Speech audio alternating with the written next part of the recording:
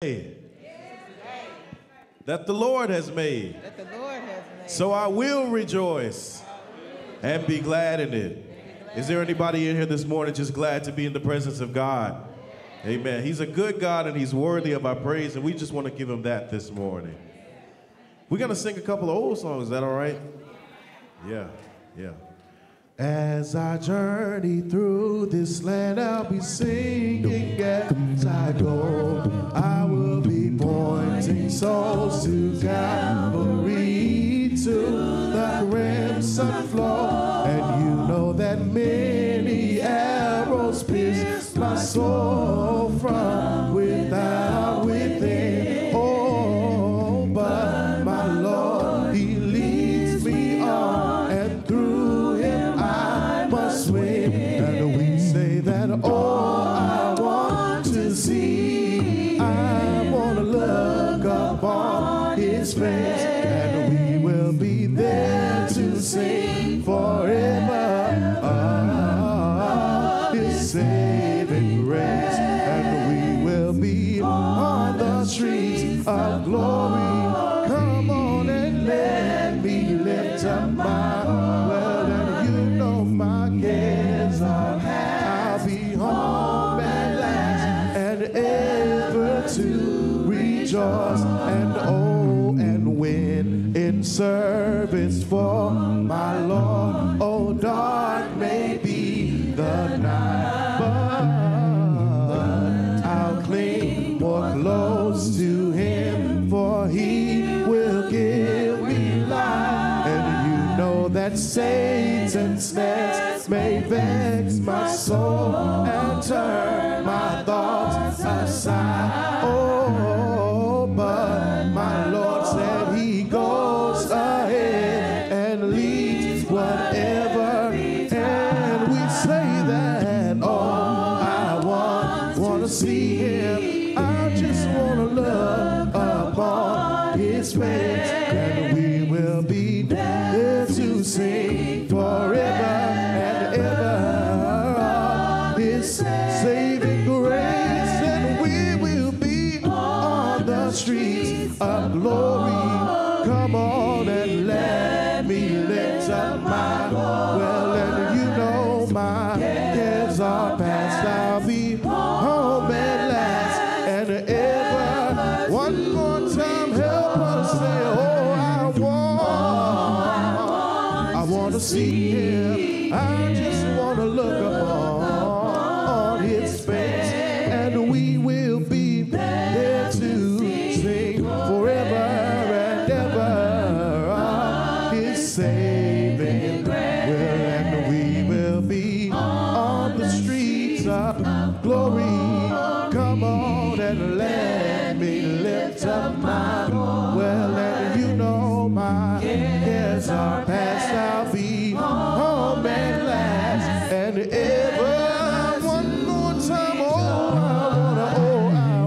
I want to see him. I just want to look upon his face, and we will be there to sing forever and ever. He's one of these mornings we will be on the streets of glory. Come on and let me lift up my well, every one of my cares are past. I'm home at last, and ever to rejoice.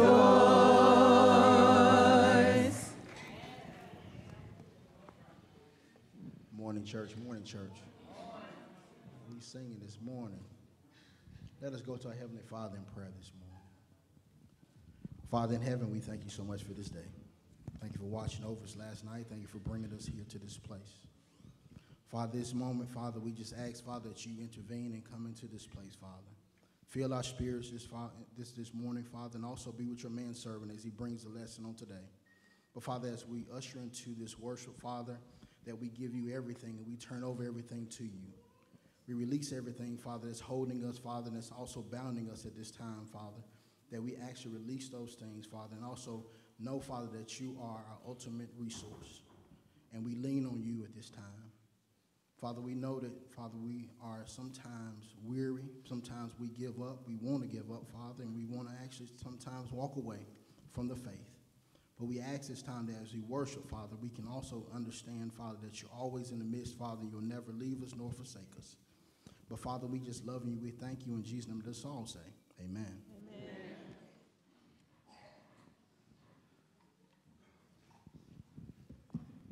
We got some more people coming in, so we're going to ask that y'all just get in tight and love each other so we can accommodate everybody that's joining us for worship today. Amen. Searched all over, couldn't find nobody. I looked high and low, still couldn't find nobody. Nobody greater, nobody greater, say, nobody greater than you. Yeah, yeah, yeah, say, nobody greater. Nobody greater. Say, nobody greater. Nobody greater. Nobody greater, say, nobody greater than you. Yeah, yeah, yeah. Well, said I searched all over, searched all over, couldn't find nobody. I looked high and low. Said I still couldn't find nobody. Nobody greater, nobody greater. Said nobody greater, nobody greater. Said nobody greater than you. Nobody greater than you.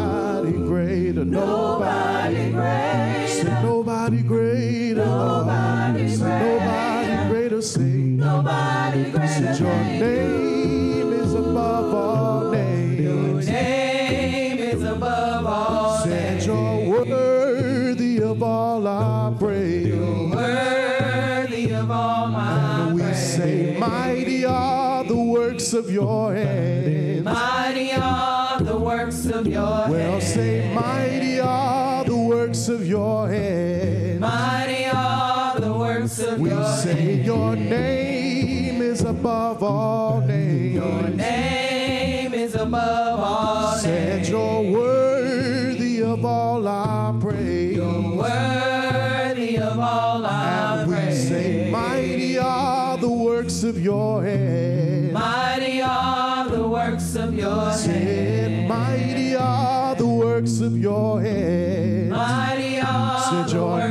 of your hands. Your name is above all names. Your name is above all names. Said you're worthy of all our praise. You're worthy of all my praise. We say mighty are the works of your hands. Mighty are the works of your hands. Come on and say mighty are the works of your hands. Mighty are the works of your hands. And we say mighty, mighty. Mighty, mighty. Say mighty, mighty. Mighty, mighty. The Lord is mighty, mighty. Mighty, mighty. He's mighty, mighty. Mighty, somebody mighty. Say healer, healer.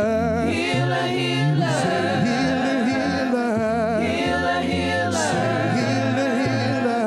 Healer, healer. Say healer, healer. Healer, healer. We say savior, savior. Savior, savior. Say savior, savior. Savior, savior. Say savior, savior. Savior, savior. We say savior, savior. Savior, savior. We say Jesus, Jesus. Jesus, Jesus. Say Jesus, Jesus. Jesus, Jesus. Come on, say Jesus, Jesus. Jesus, Jesus. We say Jesus, Jesus. Jesus, Jesus. Said your name is above all names. Your name is above all names. Said you're worthy of all our praise. You're worthy of all my praise. We say mighty are the works of your hands. Mighty are the works of your hands. Somebody say mighty are the works of your hands. Mighty are the works of your hands. We say mighty, mighty. Mighty, mighty. Say mighty, mighty. Mighty, mighty. Jesus is mighty, mighty. Mighty, mighty. Say he's mighty.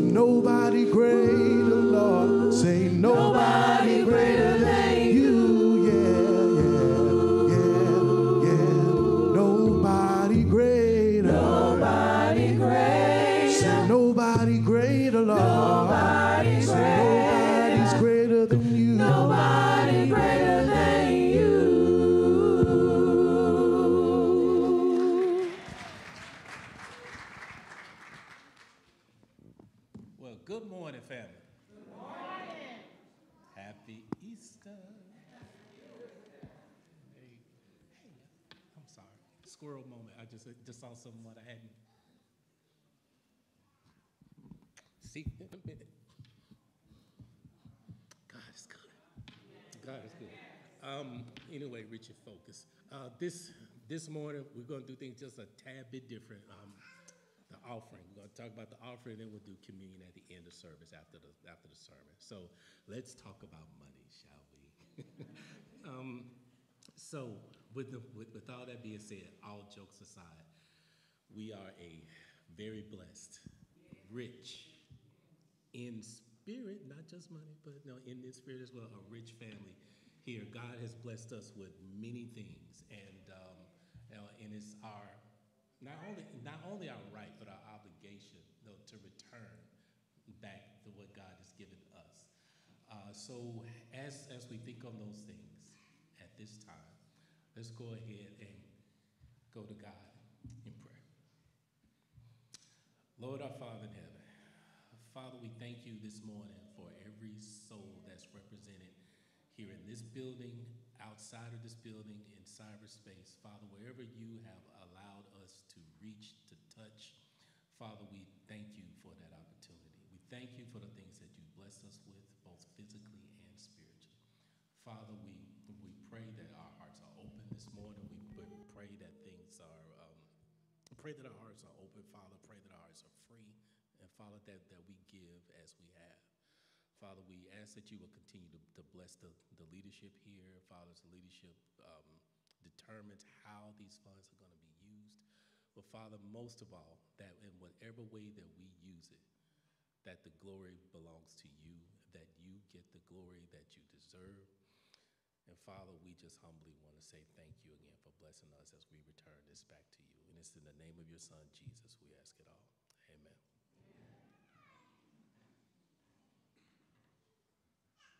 My God is awesome. He can move mountains. Keep me in the valley. Hides me from the rain. My God is awesome. Heals me when I'm broken. Strength where I am weak. And forever he will reign. My God is awesome. He is so awesome. He's so awesome. He's so awesome. My God is awesome. He is so awesome. He's so awesome. He's so awesome. My God is awesome. Savior of the whole, giver of salvation. By his stripes I am healed. My God is awesome. Savior of the whole, giver of salvation. Praise his holy name. My God is awesome. That he is so awesome. He's an awesome God. And he's so awesome. He's so awesome. My God is awesome. He's so awesome. He is so awesome. He is so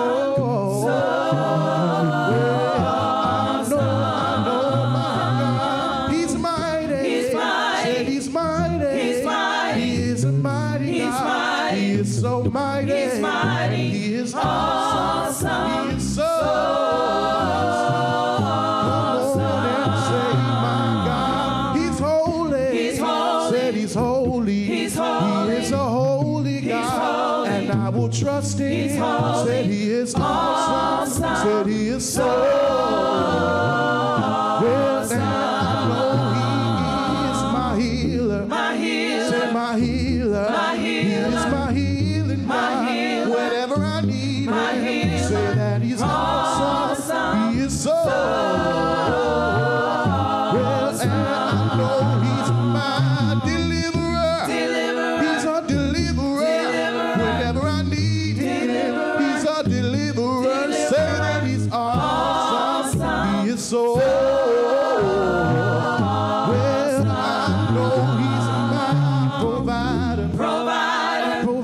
provider. Whatever you need from him, he will provide for you. Because he's awesome. He's got that type of power. He's my deliverer. He's a deliverer. Has he delivered something for you? Just tell him he's awesome. He's that type of God. He's that type of God. He's my protector. A protector. When I'm out there, he watches over me. Say he's awesome. He's that type of God. He's that type of God. Everybody come on, say I love him. Say I love him. Do you love him? Is he a good God? Tell him he's awesome. He's awesome. Sing it again, sing it again. We say I love him. Said I love him. Said they counted him out, but he has rose again. He is so awesome, God. He is so awesome, God. He is so awesome, God. Said that he is my provider. A provider. Whatever you need from him, he'll make yourself available because he is awesome. He is so. I get excited thinking about Jesus, my healer. He is a healer. He is a healing God. And he's so awesome. He's so say, my God is awesome. He's so keep me in the valley. Hide you from the rain. Oh, my God is awesome. He's me when I'm broke. Strength where I am weak. Forever he will reign. Say, my God is awesome. Amen. Do y'all believe that this morning? We serve a living God. We serve a God that's not dead. Therefore, we should not be a dead church. Because if we are living members of a living body, we should be alive through our worship. Thank you, Lord. He's an awesome God, and whatever you need him to be, that's what he'll be for you. They say he's a healer, a provider, a protector, a deliverer. But whenever I need him, I just call him Jesus. We can just call on the name of Jesus. When you need a friend, just call on the name of Jesus. Y'all singing like y'all came to have church this morning. Yeah. It feels like one of those old Sundays where everybody used to get in tight and just give God praise. How many had some trouble this week? Oh, everybody was living good. Nobody had no trouble this week. Well, I had some trouble, y'all, let me tell you. But I believe that Jesus will fix it. Do y'all believe that this morning? Trouble in my way, trouble in my way. I gotta cry sometimes. I have to cry sometimes. Yeah, trouble in my way. Trouble in my way. I gotta cry sometimes. I have to cry sometimes. Yeah, I lay awake at night. But that's all right. That's all right. I know that Jesus, he will fix it after a while. Trouble in my way. Trouble in my way. I gotta cry sometimes. I have to cry sometimes. Said there's so much trouble. Trouble in my way. We gotta cry sometimes. I have to cry sometimes. I lay awake at night. But that's all right. That's all right. Anybody know that Jesus, he will fix it after a while. Trouble in my home. We gotta pray sometime. We got to pray sometime. Trouble in my home. Trouble in my home.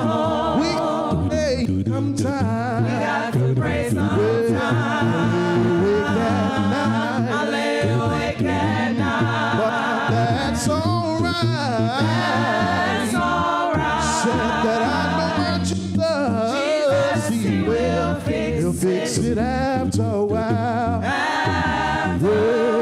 Trouble gets in God's church. Trouble in God's church. We gotta love sometimes. We got to love sometimes. Trouble in the church. Trouble in God's church. We gotta love sometimes. We got to love sometimes. Well,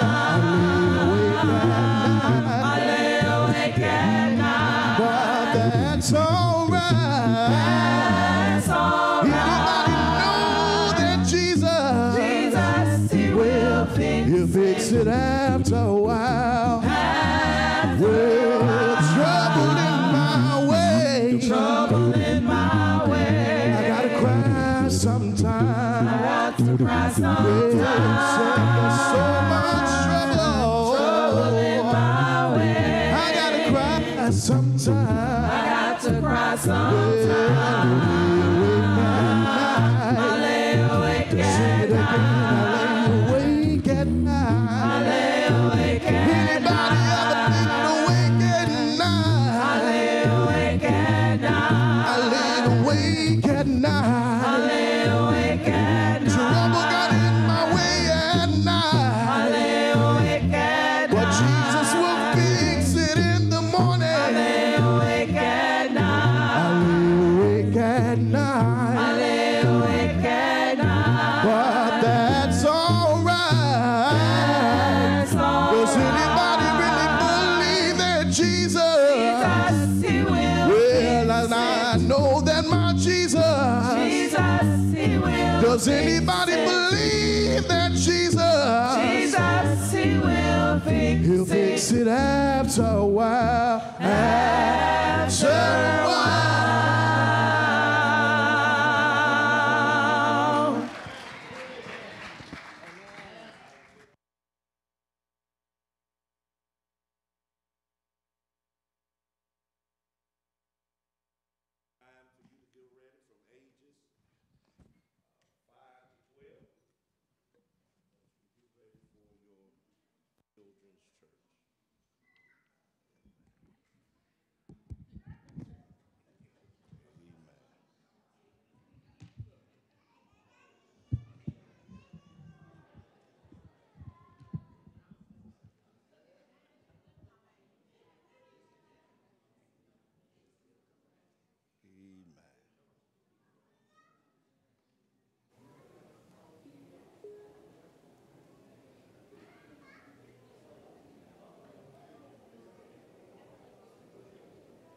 Are y'all all right this morning?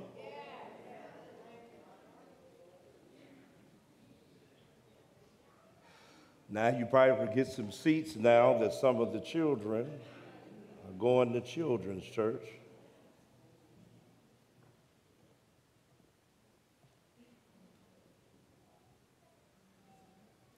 Let's stand on our feet.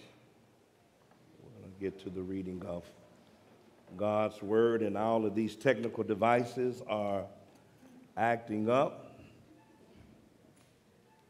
I don't know what the devil is trying to do today, but he's trying to make sure that we don't share a word with you on today. Let's look in 1 Corinthians chapter 11. 1 Corinthians chapter 11.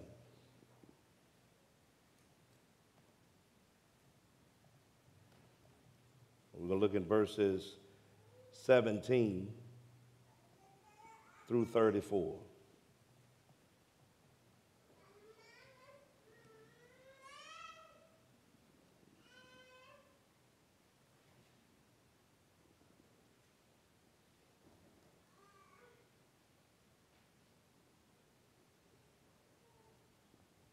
There we go. It says, but in the following instructions, I do not commend you, because when you come together, it is not for the better, but for the worse. For in the first place, when you come together as a church, I hear there are divisions among you, and I believe it in part.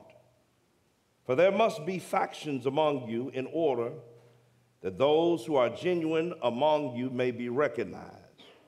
When you come together, it is not the Lord's Supper that you eat. For in eating, each one goes ahead with his own meal. One goes hungry, another gets drunk. What? Do you not have houses to eat and drink in, or do you despise the church of God and humiliate those who have nothing? What shall I say to you? Shall I commend you in this? No, I will not. For I received from the Lord that which I also was delivered to you, that the Lord Jesus, on the night when he was betrayed, he took bread. And when he had given thanks, he broke it and said, "This is my body, which is for you. Do this in remembrance of me." In the same way also he took the cup after supper, saying, "This cup is the new covenant in my blood. Do this as often as you drink it in remembrance of me. For as often as you eat this bread and drink this cup, you proclaim the Lord's death until he comes. Whoever therefore eats the bread or drinks the cup of the Lord in an unworthy manner will be guilty concerning the body and blood of the Lord. Let a person examine himself then, and so eat of the bread and drink of the cup. For anyone who eats and drinks without discerning the body eats and drinks judgment on himself. That is why many of you are weak and ill, and some have died. But if we judged ourselves truly, we would not be judged. But when we are judged by the Lord, we are disciplined, so that we may not be condemned along with the world. So then, my brothers, when you come together to eat, wait for one another. If anyone is hungry, let him eat at home, so that when you come together, it will not be for judgment. About the other things, I will give directions when I come. Turn to your neighbor and say, "Neighbor, oh neighbor. Guess who's coming to dinner?"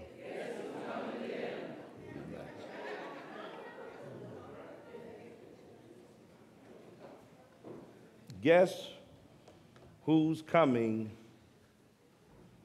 to dinner? Lord have mercy.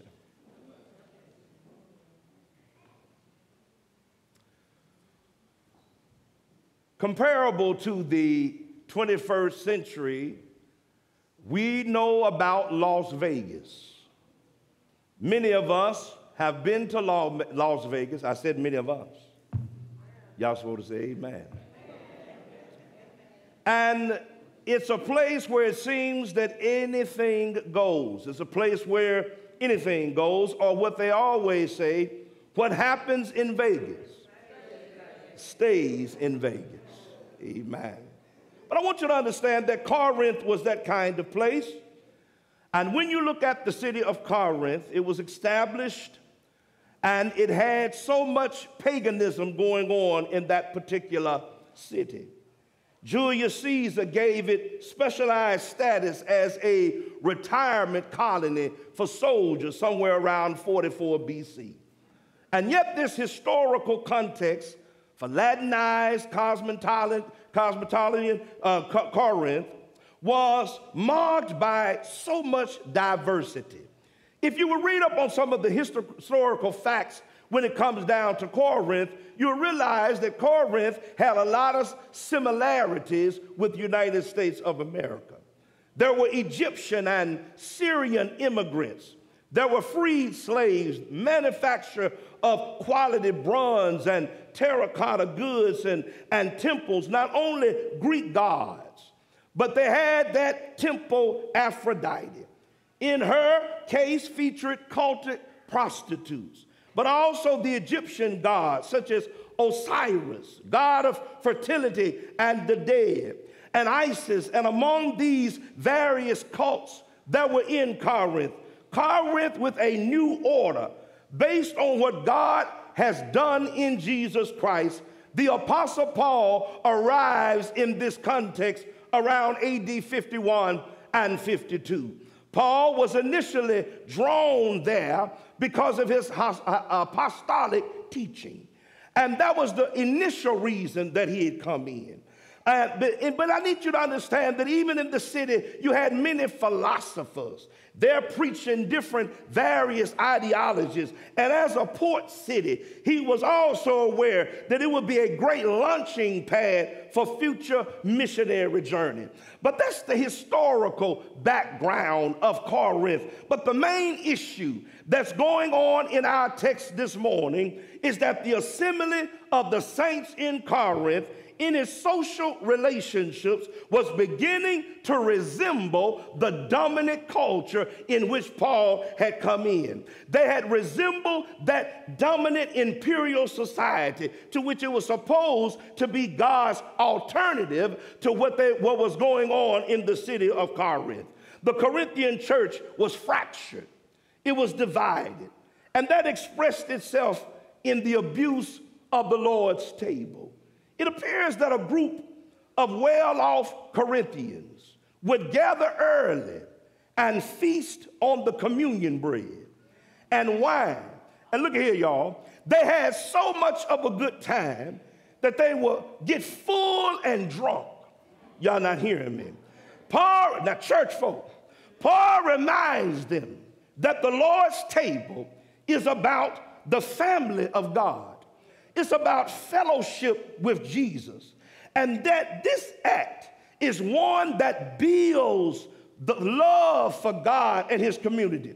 And in community, at the Lord's table, we express that we have all been redeemed by Jesus and we belong to Christ and belong to the body of Christ. But I need you to understand that this book came about because there were questions that the people in Corinth had. And Paul is going to address issues like abuse of spiritual gifts, chaos in the worship gathering, and in the text this morning, disunity at the Lord's table. And to address this disunity and pride, Paul reminds them what the Lord's Supper represents and points them to a better way to worship together in community and communion.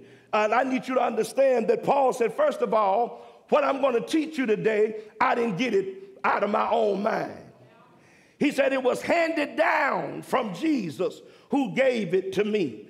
And the community has forgotten. And this is what Paul wanted to remind them. And this is what I want to remind us this morning, that the community has forgotten that they are celebrating, we are celebrating the Lord's Supper, and is instead assembling those people. Instead of them celebrate, they were coming to eat their own meals. Can you imagine turning the Lord's Supper into a potluck meal? But that's what they were doing in Corinth. And Paul is deeply concerned with what's going on. And to a certain extent, it could be understandable. You know how we are. We like to gather around people that's just like us. When you look at the society of Corinth, it was pluralistic and it was economically desperate society. And you can understand they would separate itself into familiar groupings even while they were worshiping. For people are drawn to what they know. Yet Paul is pointing out they have become a degraded caricature of Christianity. For to dine alone at church means to decline to join with the church in this great expression of communion, of having something in common, of being a Christian and social life. And it therefore manifests contempt for the whole assembly. I know y'all thought I was going to bury him and raise him up today. But verse 13 says, for in the first place, when you come together as a church, listen to me, church, I hear Paul says that there are divisions among you. The first and only issue was what happened when they came together at church. This is the second time, y'all, that Paul says, when you come together. The phrase occurs 5 times in this text, and the Lord's Supper is to be observed when the church meets together. I need to help somebody today. It's a shared meal at the family table. It is not fast food through the drive-through window, but it's when we come together. The only thing that I've never understood is how that we take up the offering every week, but we don't observe the communion in some churches every week. Can I get any help in here today? I mean, if we sing every week, if we pray every week, if we preach every week, y'all not hearing me? If we do all of those things every week, you would think it would be logical to believe that we would commemorate the death, burial, and resurrection of Jesus Christ. Yet we pick and choose on certain Sundays or certain months that we want to observe. Everything that we are about comes down to the resurrection, comes down to the death and burial and resurrection of Jesus Christ. And I need to help you. There are dynamics of church life that cannot be reproduced virtually. The Lord's Supper is one of those dynamics. It is to be celebrated when the church meets together. Church refers to the assembly, not a location, not a building. The church is not a building, y'all. It's not made of the roof and the bricks and the mortar. It is the gathered assembly of redeemed people in Christ that must not tolerate division. 1 Corinthians 1:10 says, I appeal to you, brothers, by the name of our Lord Jesus Christ, that all of you agree and that there be no divisions among you, but that you be united in the same mind and in the same judgment. I ain't got time to really deal with that text, because what a lot of us think that text means is we're supposed to be cookie-cutter Christians. I could really go to the Greek and help you to understand that that's not what it's talking about, because all of these people in this room this morning got different personalities. Let me tell you something. When you married to somebody, y'all don't think the same all the time. Do I get an amen in there? You're going to disagree with your spouse at times. So what do you think when you bring people? It don't mean that you have to have the same opinion about everything. Paul's teaching is clearly designed to influence the reader as to how in their society of competing ideologies and all of this immorality that is insensitive to the poor, they are to properly observe the communion. Now let me teach y'all. Let me tell you why it's important to teach this particular text. Is that in order for us to understand the intentions of Paul concerning our participation in the Lord's Supper, without projecting our own thoughts, our own opinions, our own preconceived belief systems into the results of this inquiry that we're looking at, it's important to note very careful study of this passage to avoid any misunderstandings that ascribes to Paul what he never said or never meant. Preach on, Pfeiffer. Several church folks who have read this passage have felt the fear of participating in the Lord's Supper celebrations in the church.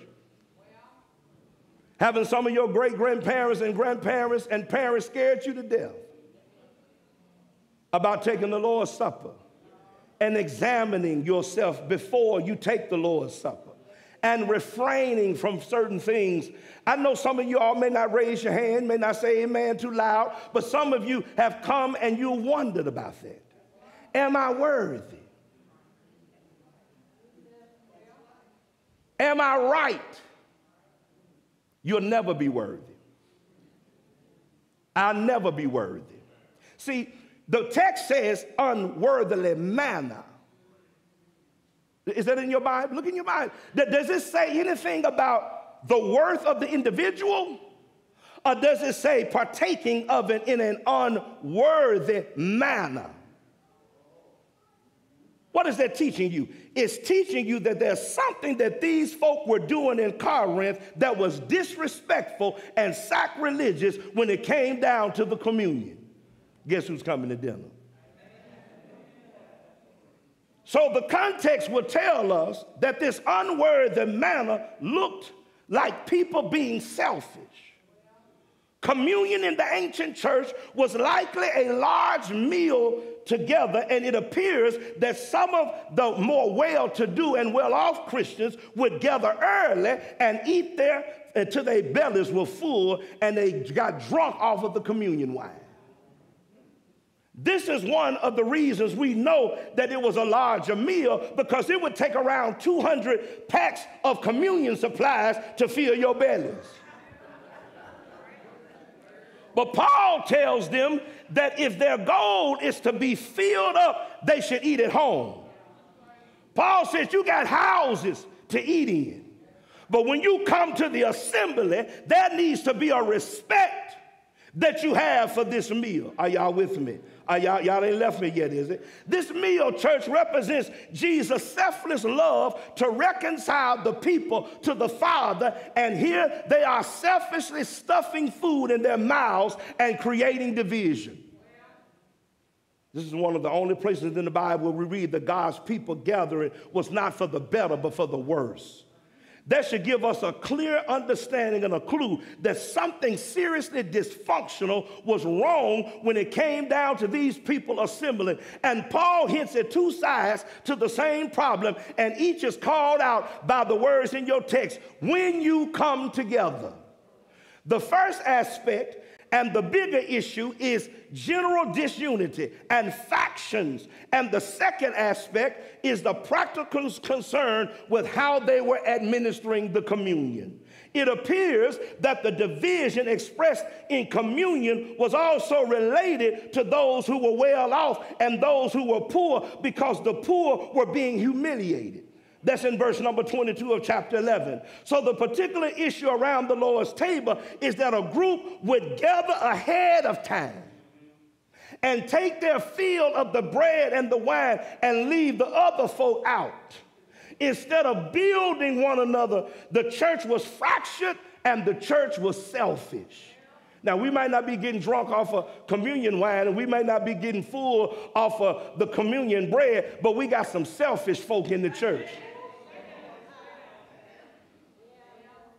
that have their own agendas and have their own motives. And so he wasn't wanting to focus on their gluttony and their drunkenness. He's saying the Lord's Supper is designed for the church to express and sustain community with one another. In contemporary churches, we can often view the Lord's Supper through an individual lens of our own personal time with Jesus, where we reflect upon our sin and meditate on Christ, which is good. But what this passage communicates is something more of a corporate matter and not an individual matter. This text of Scripture shows how the Lord's Supper points to the church being shaped by the gospel.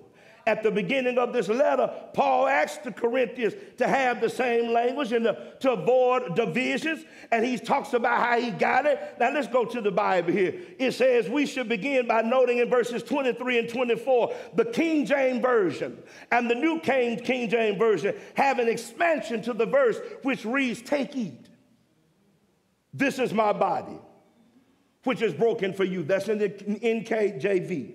Both phrases, "take, eat," and "which is broken for you," are found in several manuscripts, but not in the majority of old manuscripts or translations. Therefore, it is most likely that these phrases are not original, but added by a scribe during the transmission. We know from John chapter 19 and verse number 36 that Jesus' body was not broken.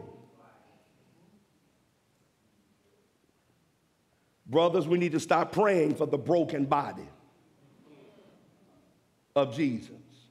Now, if you're talking about broken being figurative, that his body was broken under the scourging, under the excruciating pain, under the suffering. But the Bible says that not a bone in his body was broken. It's almost like we would use the adage today to say, you know, I'm broke down.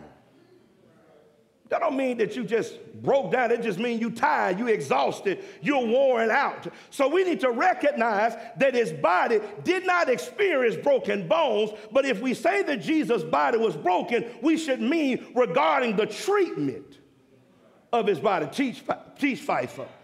With that out of the way, let us consider what Jesus wanted us to remember. You need to understand. Notice that Jesus gave thanks. And this is why we pray before we partake of the bread in verse 24. The Gospel of Matthew and Mark read that Jesus blessed the bread. Blessing the bread is the same as giving thanks. We do not need to pray in our prayer for God to bless this bread. We are blessing the bread when we're giving thanks. Blessing is the giving of thanks. We used to have this terminology even in our language. At dinner, you would ask someone to say the blessing, which meant to offer the prayer and thanksgiving to God for the food that is before you. Our prayer in the Lord's Supper as we prepare to take the bread is to be a prayer of thanksgiving. We don't bless nothing. It's already been blessed. Y'all ain't hearing me. We give thanks. Take the bread and eat in remembrance of Jesus. What are we to remember? Preacher, he said, this is my body, which is for you. We are remembering the sacrifice of Jesus that he made for us. His body, which is given for us. Isaiah's prophecy sums it up in Isaiah 53. But oh, I got something for you. Can't just deal with the bread, you got to deal with the blood, right? Look what it says in verse 25. Paul says, in the same way we took the cup. In the gospel accounts, church, we read Jesus giving thanks again before drinking. And this is why we give thanks before partaking of the fruit of the vine. Again, blessing the cup does not mean that we need God to bless it. Rather, we are giving thanks in the memorial. This also is to be done in remembrance of who? Jesus. So what are we supposed to remember, preacher? Often what we've done is remember the body again, but this is not what Jesus says to remember. Listen to what Paul quotes Jesus saying, this cup is the new covenant in my blood. It is important that we do not shorthand this to understand what we are to remember. Often we will say that the cup represents the blood of Christ. Yes, that is true, so long as we understand the blood of Christ in a biblical way. We are not remembering the blood that came out of his side. We're not remembering the blood that came from the crown of thorns or from his back. The bread represents the suffering of the body of Jesus. But what does Jesus say his blood represents? The new covenant. Are y'all in the text? That's what he says it represents. In fact, all the synoptic gospels read that this is the blood of the what? Covenant. The new covenant is what we are to remember. What does this mean? Why would his blood represent the new covenant? The Bible says in Hebrews chapter 9, verses 15 through 18, therefore, he is the mediator of a new covenant, so that those who are called may receive the promised eternal inheritance. Since a death has occurred that redeems them from the transgressions committed under the first covenant, for where a will is involved, the death of the one who made it must be established, for a will takes effect only at death, and since it is not in force as long as the one who made it is alive, therefore not even the first covenant was inaugurated without blood. So the point is, covenant is not ratified without blood. A death must occur for a New Testament to be enacted. Your last will and testament will be enacted when you die. That's why people are always trying to figure out what happened to the thief on the cross. Well, Jesus can do what he wanted to do because he was still alive. Y'all ain't hearing me? He was still under the other dispensation. Y'all not hearing me? And so once he died and said, Father, I commend my spirit unto you. Once he did that, then when the spirit left his body, the new covenant was in force. I don't know about you today, but I'm happy that I'm not under the old covenant. I'm happy that I'm under the new covenant. For when every commandment of the law had been declared by Moses to all the people, he took the blood of calves and goats with water and scarlet wool and hyssop and sprinkled both the book itself and all the people, saying, this is the blood of the covenant that God commanded to you for you. But I stopped by today to tell you that I'm glad that the blood of bullocks and goats and calves didn't wash away my sins, but the blood of Jesus in the new covenant has eradicated all of my sins. So how should we participate? You know, I had to build it up before I stepped on your toe.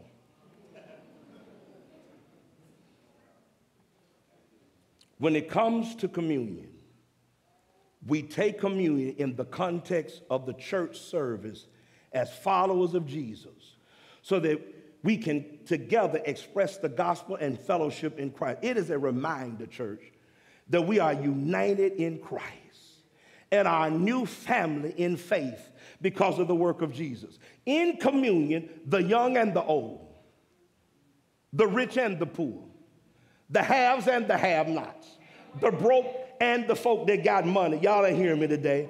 From all kinds of walks of life point to the reason they're together, which is Jesus' substitutionary death, whom when we eat the bread and drink the cup, we proclaim Christ's death until he comes again, and we express our fellowship with him. Don't you know that when we commune, we preach a sermon?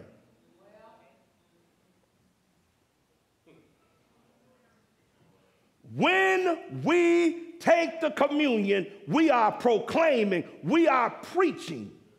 We are saying to the world that we cannot wait till Jesus comes back again. That's why you can put a fence around the communion table. Those who don't believe in the resurrection of Jesus Christ, then you don't need to partake of the communion, because you got to believe in the resurrected Jesus Christ, that he died, that he was buried, and that he got up again. If you don't believe that he's coming back again, you don't need to partake of the communion, because every time we partake of it, we are preaching a sermon to the world and say, we can't wait till Jesus comes back again. We proclaim that the Lord died, we proclaim how the Lord died, and we proclaim why the Lord died. The community celebration that the Corinthians are disregarding through their individualistic observances was bought and paid for by the life of Christ. And regardless of their inclinations, at the time Paul wrote 1 Corinthians, the dignity of the sacrifice demands that his faith community at least properly celebrated in communion. Y'all want to know what it means to take it unworthily? The context is the disrespect that some believers are showing their brothers and sisters in Christ.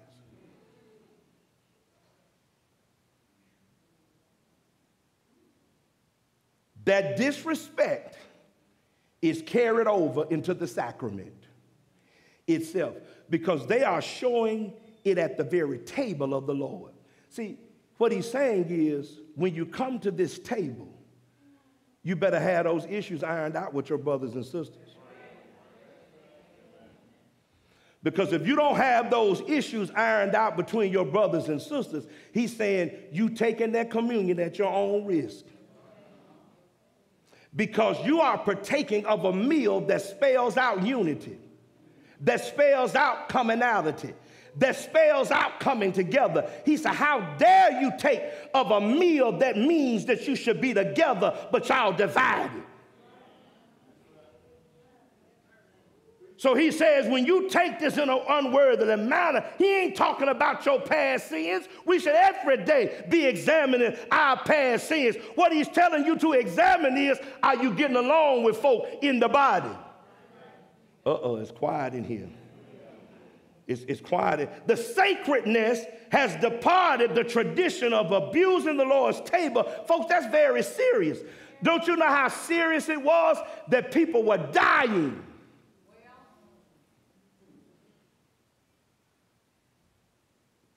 They were coming together for selfish reasons, and some supposed divine judgment has come upon believers who did not properly examine themselves, searching out and confessing their sins when it came down to their brothers and sisters in Christ. So what constitutes a worthy observer? Remembrance of Jesus Christ. Do this in the remembrance of me, proclaiming the Lord's death. But an unworthy manner is, again, to partake of the sacred meal as though eating a common meal or a snack in our case. Here it is. You know what? This is a phrase y'all Can I go to school with y'all as I wrap this up? This is a phrase in 1 Corinthians 11 that we read and we go past it real fast. Discerning the Lord's body. The participant needs to examine if he or she is discerning the Lord's body. Is that in your Bible? What does that mean? We may be inclined to consider these infractions that Paul reports to as occurring at the congregation of meals as a minor thing. We may not look at that as being serious, but after all, offenses are bound to occur. We talked about that last week. Is that not just a part of life to be offended? How many of you got offended this week? How many of you got offended on your way here? Lord have mercy.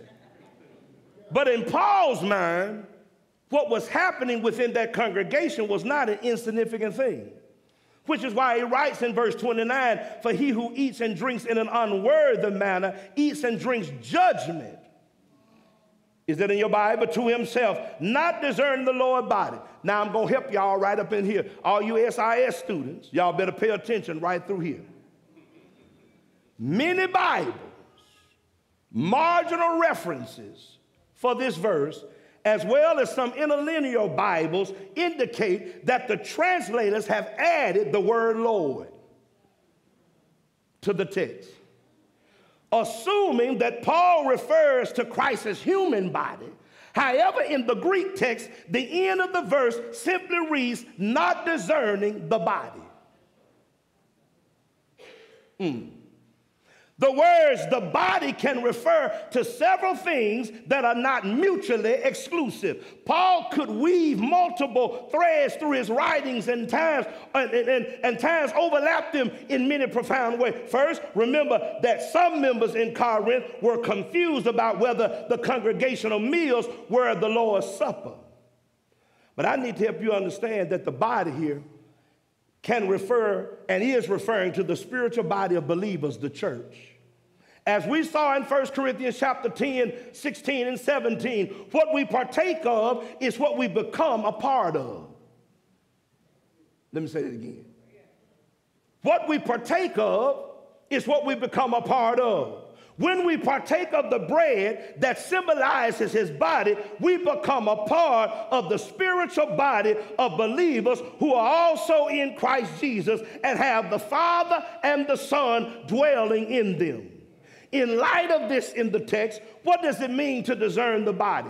The English word discern means to separate or distinguish by the eye or by the understanding or see the differences between two or more things. It can mean to judge or even to be partial to.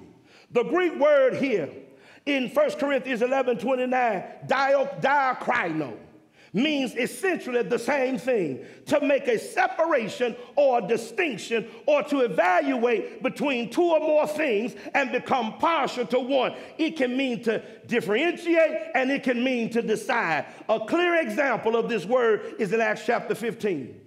8 and 9, so God, who knows the heart, acknowledged them by giving them the Holy Spirit, just as he did to us, and make no distinction, there go that word, between us and them, purifying their hearts by faith. In his experience with the house of Cornelius, the Apostle Peter declares that God did not make a diakrino. He did not make a discernment between the Jews and the Gentiles. He gave the new Gentile believers the Holy Spirit just as he did the Jewish believers. God does not discern or make a distinction between believers based on ethnicity. God's distinction or discernment concerns only whether they are believers. Since the Gentiles were believers, he acknowledged them by giving them the Holy Spirit. So what 1 Corinthians 11:29 means then is that if we do not discern or make a correct distinction regarding the spiritual body, the person sitting next to you, we will partake of the Lord's Supper in an unworthy manner. The way that we discern the body is to distinguish it in our minds from what is not part of the body. What you saying, Willis? And the rest of humanity. It means to show partiality to the body as a whole. Rather than making distinctions within the body, the Corinthians were making distinctions among people within the body. The discernment that we should make is that we're all believers opposed to being in the world. That's the discerning we need to be doing. But what they were doing was breaking off into cliques, breaking off into factions. Preach on, Fife. It's going to get quiet up in here. It's already quiet, but you're going to hear just a cricket in a minute. The Corinthians were making distinctions about people who were within the body, and thus they highly esteemed some individuals among them and despised others. Paul warns them that when it came time to observe the Lord's Supper, they were in danger of eating and drinking judgment to themselves because they were not being partial to Christ's spiritual body as a whole. Put another way, they were not treating all church members, all the brethren for whom Christ died, with the same respect. Let me tell you something. I already know there are going to be people in the body of Christ we ain't going to like. Amen? But that's what you need to examine before you take the communion. What am I supposed to examine, preacher? Is it to look at my sin in my life? We should always do that. Every day we get up, we ought to be looking at our sins. We shouldn't wait till we get ready to take the communion to decide on am I right with God or not. This examination gives him freedom to partake of the sacrament without inviting judgment. How many of us, we don't want to bring judgment upon ourselves? For anyone who eats and drinks without discerning the body eats and drinks judgment on himself. To make this practical, consider the principle of valuation, and I'm closing. In the world, an object's value is primarily determined by what someone is willing to pay for it. An artist may claim his painting is worth $1 million, but the actual monetary value comes when someone pays for it.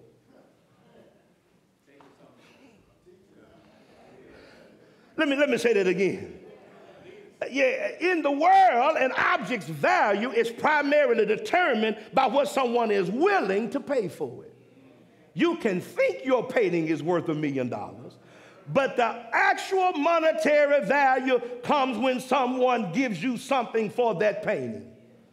So in fine art, in furniture, and other expensive collectibles, records show how much is sold to gauge the value. We need to think about ourselves for a moment. Consider the value that we have as individuals based on what the Father and the Son together were willing to pay for us.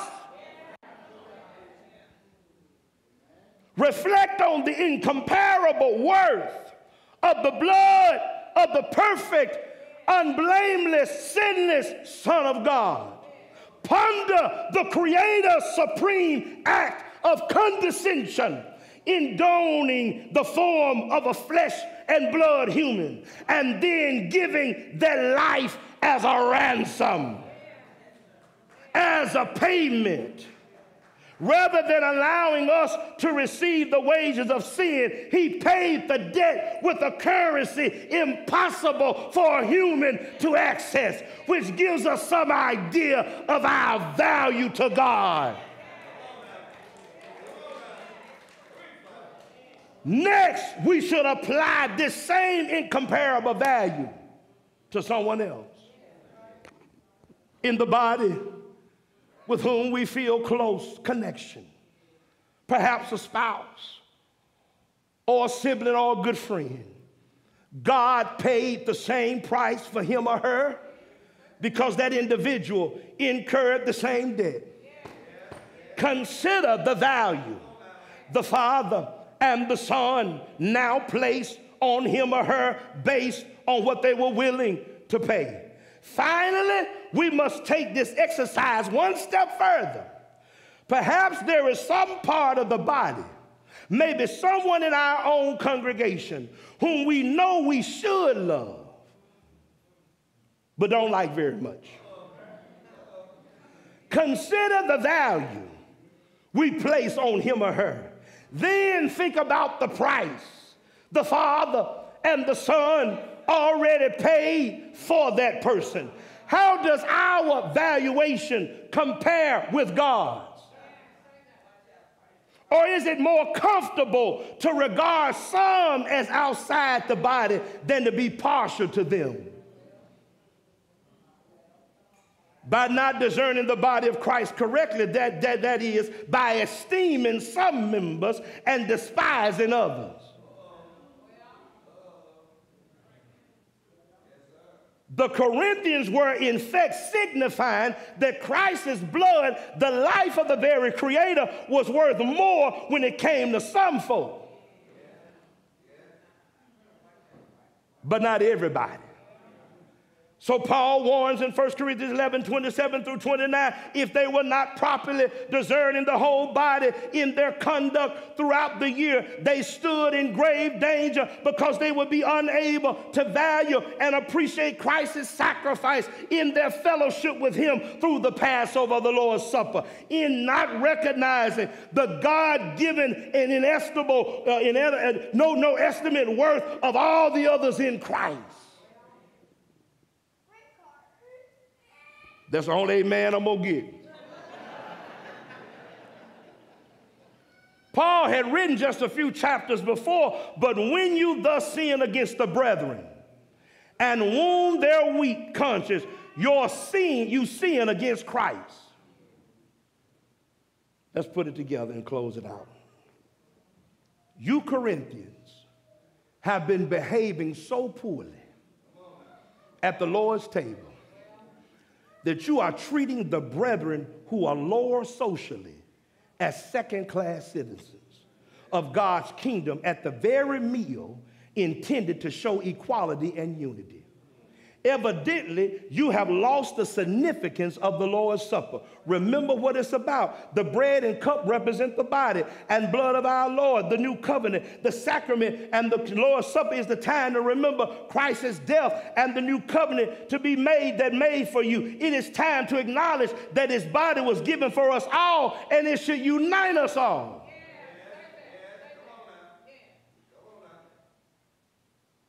Maybe you understand it this way. How many of you grew up in homes where you had the grown-up table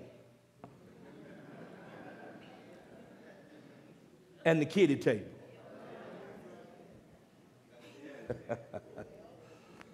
Why did they have the grown-up table and the kiddie table?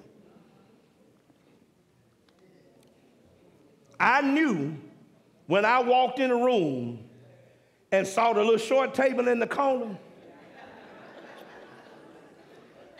that was the kiddie table. That was the table for the kids to sit at.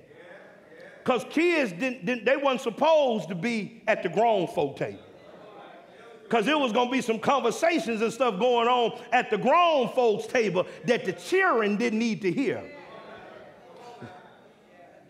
Come a little closer. Let me make it a little spiritual here for you. Some of us need to get from the kiddie table and step up to the grown folk table. Because some of us, when we come together to commune, we still at the kiddie table, and God is saying, when you going to get up from the kiddie table and get to the grown-up table?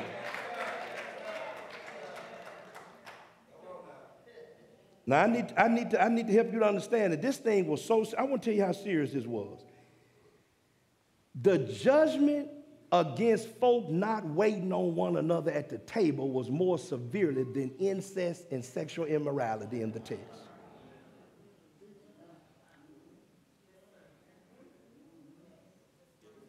You better look in that text.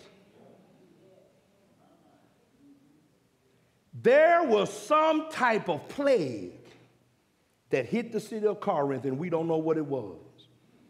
Maybe it was by coincidence, but a number of the believers took ill. They got sick. Some even died.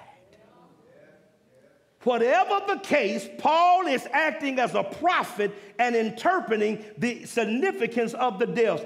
They are the Lord's means of disciplined believers.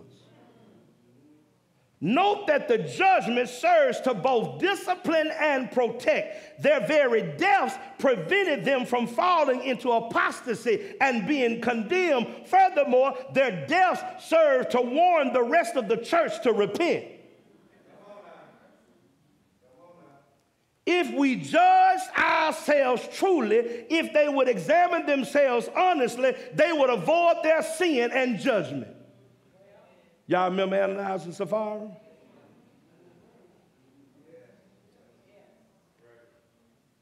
The point of that was to tell the church, don't play with me. Do not play with me. Can you imagine this? A church with as many problems as the Corinthian assembly is not as severely disciplined by God for incest and immorality as for failing to wait for someone to arrive at the supper table before eating. How could this be? Because failure to rightly appreciate and include members of the community is a failure to discern the body. And Paul is even equating physical problems and death to the body being violated by Corinthian ambivalence and neglect. Why was these Christians' conduct this way and so offensive to God? God cares about relationships in the church. I know y'all glad I'm off of empathy and going to another pillar next week. Here's the invitation. When you get ready to take this bread and take this cup, sometimes you don't need to be looking at what you did, but what you did to somebody else.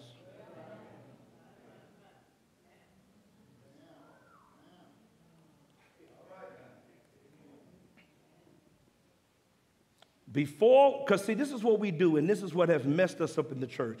We love to move from the text and run straight to application. We must stay with observing what the text was addressing for its original audience. Many erroneous teachings have come from within the church and out of the church because we want to run to application without dealing with the text in its context. And you got folk running around here thinking, I got to be worthy. Sister, brother, you better go and take that bread and take that cup. Don't let folks scare you into the fact that I can't have no sin in my life. No, what you can't do is not get along with folk.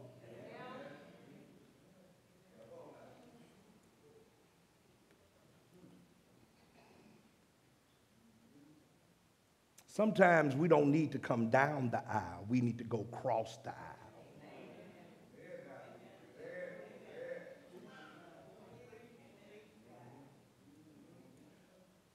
The reason why I preached this pillar starting off is because I saw the growth of this church. You don't be in ministry for over 35 years and don't know suntan folk.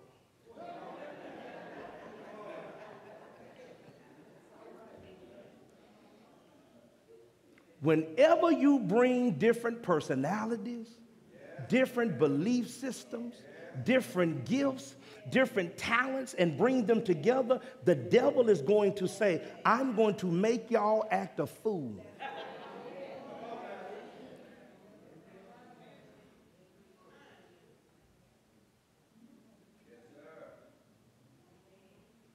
There's a movie, I can't remember the name of it.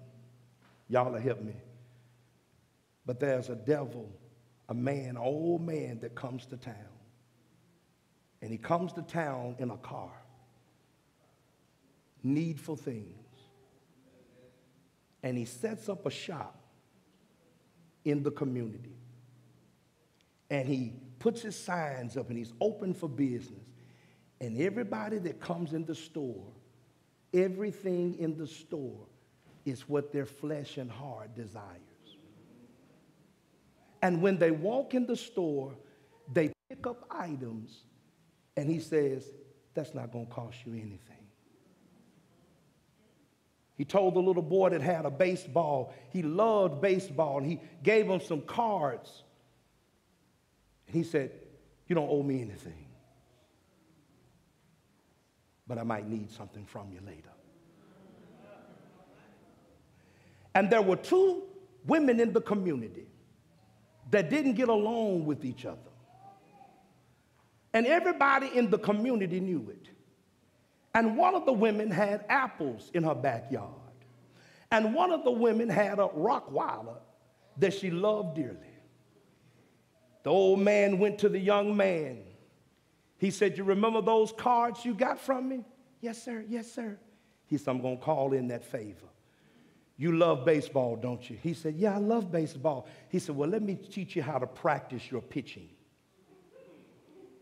He said, go in Miss So-and-so's yard and pick a barrel, a basket of apples. And what I want you to do is throw those apples through the window. So what do you think when the woman came home and saw the apples all around in her house on the floor and her window shattered? The first thing she said is, that woman I don't like. She did this. And you know what that woman did? She went into that woman's house while she was not there and stabbed her Rottweiler to death. And at the end of the movie, the sheriff is screaming. And he says, don't you know who he is? Don't you know who he is? You got the Baptist preacher and the Catholic priest cussing each other and fighting. The whole community is in chaos, and the devil is sitting there laughing.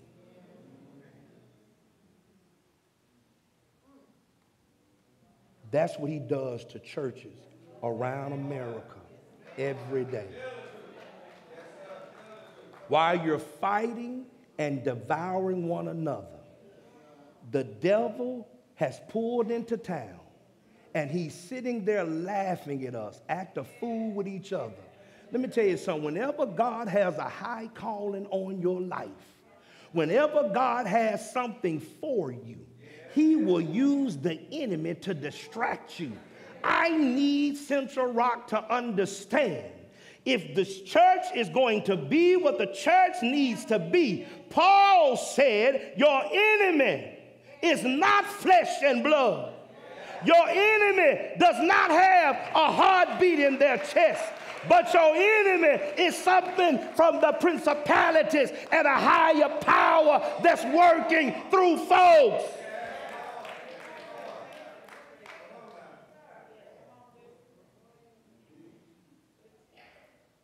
I know this wasn't a shouting sermon. I know it wasn't running around the chairs and shouting and all of that. But I would rather you not run around and shout and get your life together today. If you need Christ today, here's the invitation. You can come today. Don't worry about these folk in here.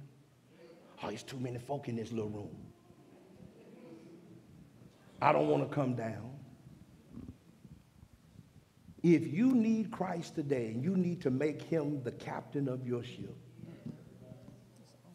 if you need to make him the author and finisher of your faith, then you come today and you can put him on in baptism if you hadn't. And let him be the leader of your life. But I need to help you with something. Just because you come to Christ don't mean that hell ain't fixing to break loose. Because I know you've been thinking, man, if I just give my life over to God, I'm going to get a job. All my troubles going to be over.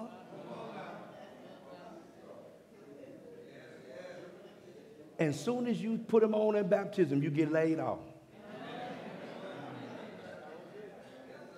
Run out of gas on the freeway, Chris. I just can't get a break. Got to change your flat. Just can't get a break. Because in your mind, you think that when I came to Christ, all bad stuff stopped happening.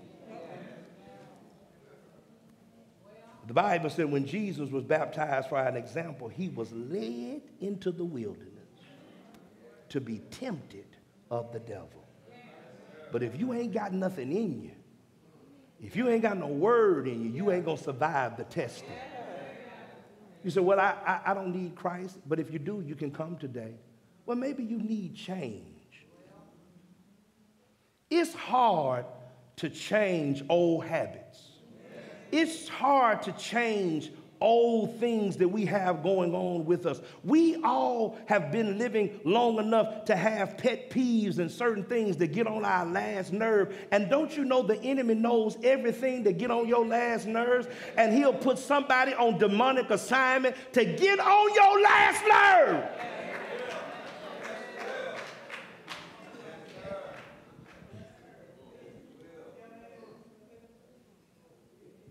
Because all he wants you to do is forget about what this is about. If you need change today and say, I need to get my life together. Maybe you don't need to come down here. Maybe you need to pick up the phone. Say, brother so-and-so, can we meet for lunch? Sister so-and-so, can we sit down for breakfast? We need to talk. But see, that takes too much energy. But here's what the devil gonna tell you. They ain't gonna answer the phone. Ain't no sense in you calling. As soon as they see your call or your name pop up, they ain't gonna answer the phone. Well, keep calling till they answer. If they don't answer, send a text. And you know when they read it.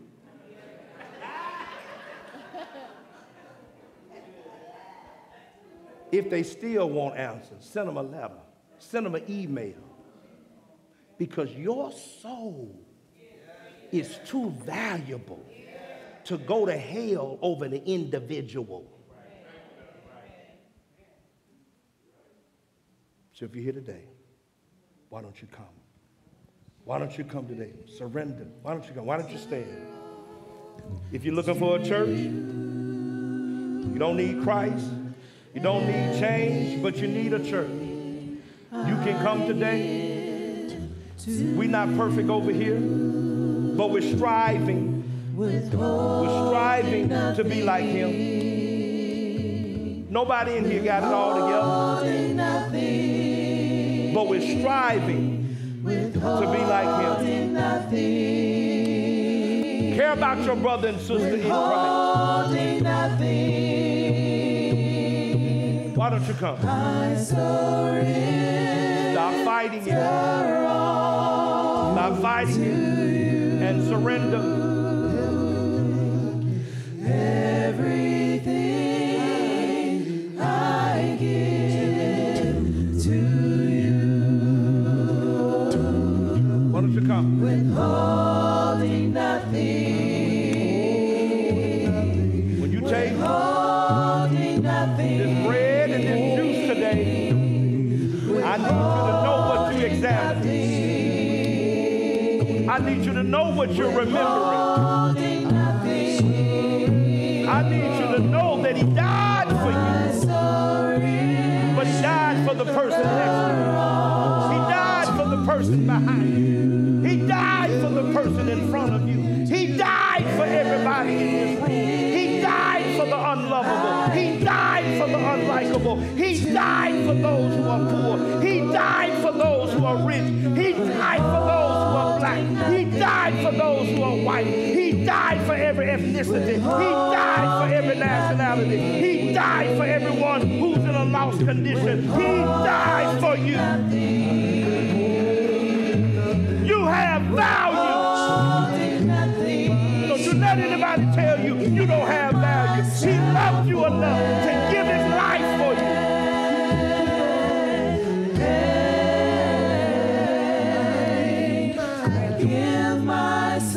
Don't fight it.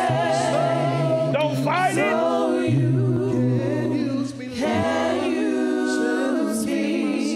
Don't you fight it. Come on and let the chains loose. Let the shackles loose.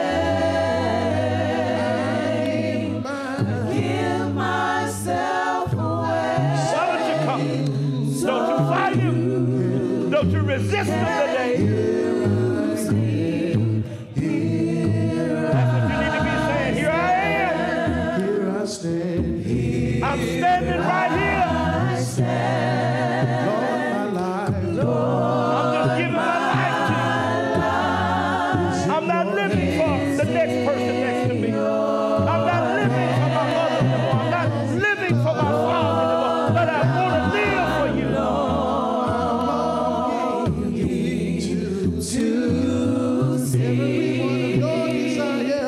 This world is divided. This world is at each other's throat. But the one place that the Lord says needs to be a place of refuge is the body of Christ. We are the light of the world. We are the salt of the earth. Stop hiding our light. Stop enslaving this earth.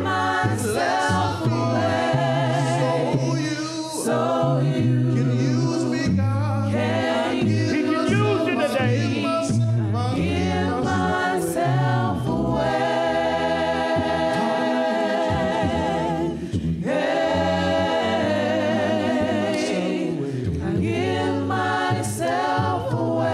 So don't you say it ain't no room down here. You don't need no chair to come down here.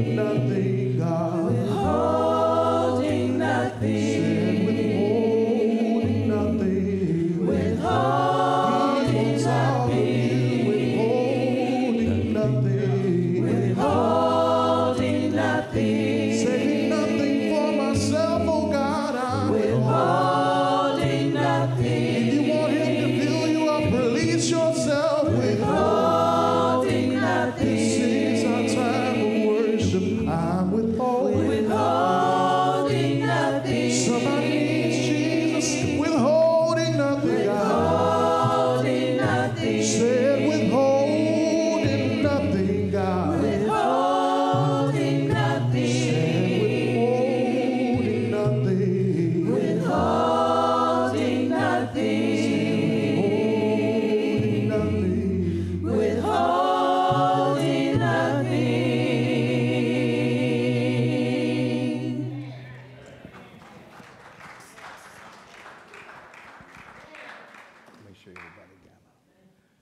Does everyone have a cup? Make sure you have one. If you don't have one, the young men walking down the aisles will assist you. It won't take long. There's not a whole lot that you can really say after this lesson that you just heard, dealing with the communion, God's sacrifice, and everything that goes along with it. So with that, I think I see a couple of hands over here. Got one on the stage.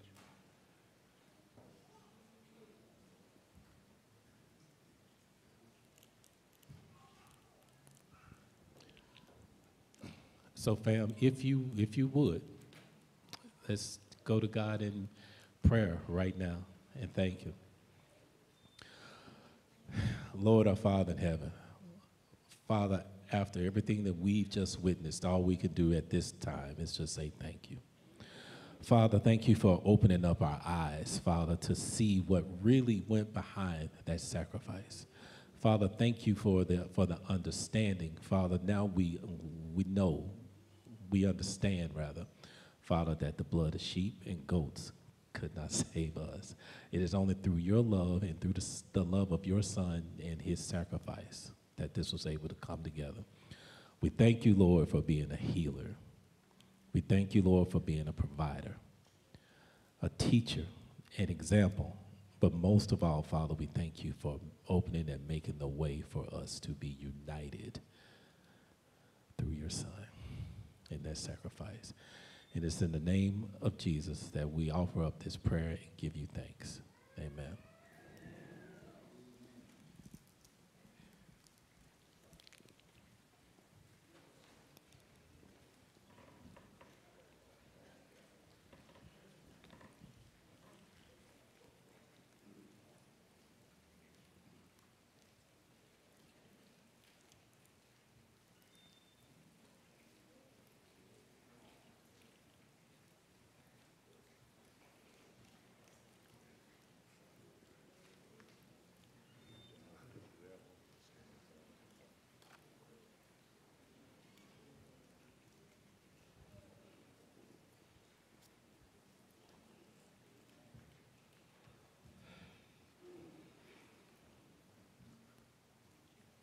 As you continue to take your communion,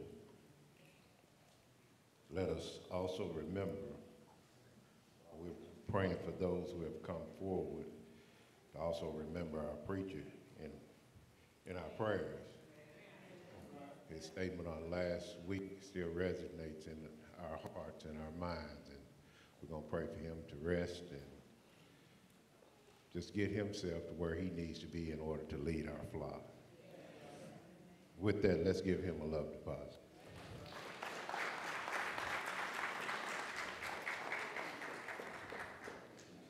We have a few that have come forward. Sister Hillman. Sister Hillman writes that she's asking for prayer for her Aunt Norma Cox, that the Lord will give her strength to be able to take care of her husband. And she's asking for prayer for herself and a friend, that they can endure a little ache and pain because of a head-on collision.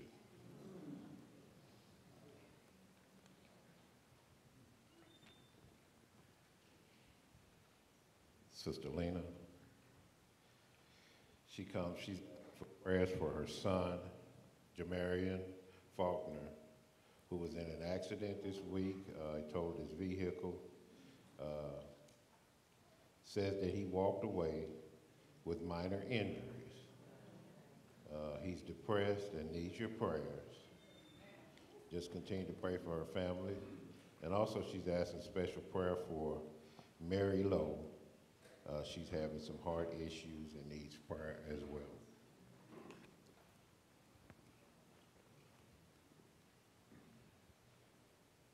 Sister Bradford.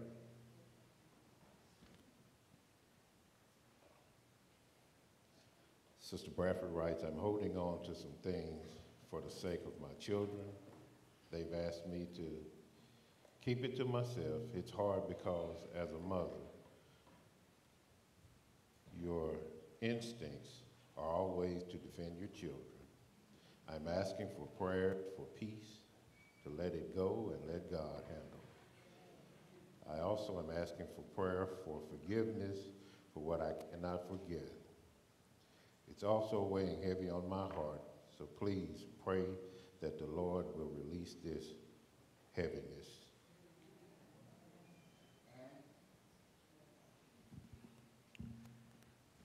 We have 2 cars here. Tamika Patrick, Tamara Patrick, that's my sis. She's requesting prayers for someone else, and I would like to have my membership identified with the Central Rock congregation.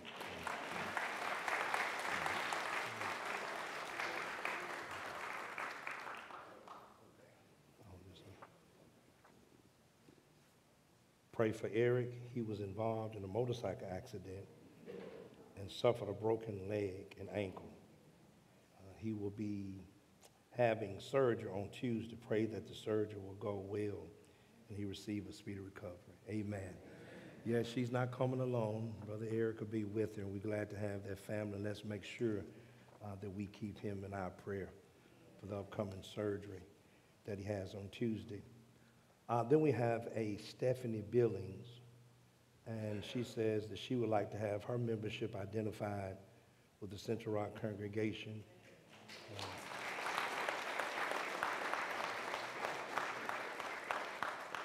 She says that I need to be rebaptized today. And so we're going to let Brother Bradford at the right time, at the appropriate time, to take her confession. And she also has a prayer request. My 11-year-old nephew shot his dad this week. His dad is on a ventilator, and I need prayer. Please pray for me and my family. He absolutely would do that. At this time, you mind taking her confession at this time, or Miss Billings, so she can prepare her for baptism. And if you don't want to do it, I can do it right now, and since I'm already up here, not that you don't want to do it, but since I'm up here and I'm talking. Stephanie, would you stand, please? I'm going to ask you a very serious question today. Do you believe that Jesus Christ is the Son of God? No. You fine? Yeah. You just knew. You just fine. You fine. She said yes. And I know you believe that Jesus Christ is the Son of God. This confession brought death to him. But it's going to give you an opportunity to be rededicated to him and wash away your sins on the day. And I just want you to know that it took a lot of courage to do this today. But we want to continue to pray for you.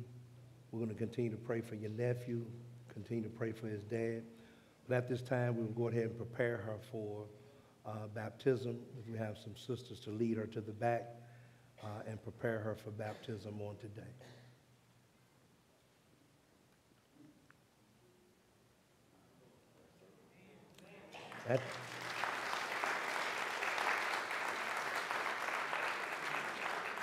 At this time, we're going to prepare for the prayer circle.